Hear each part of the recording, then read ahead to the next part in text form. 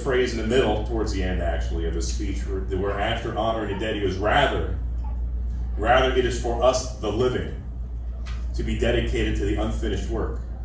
So our job in America is not done. We were warned by Benjamin Franklin in 1787, we have a republic if we can keep it. Rather, it is for us, the living, to be dedicated to the unfinished work.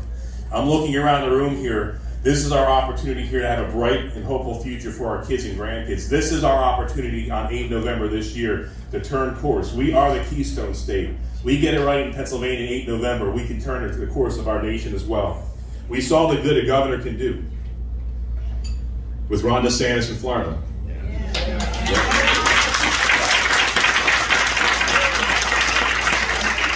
My goal, and we're going to do it, and it'll be even better, but to make Pennsylvania the Florida of the North. Thank you guys.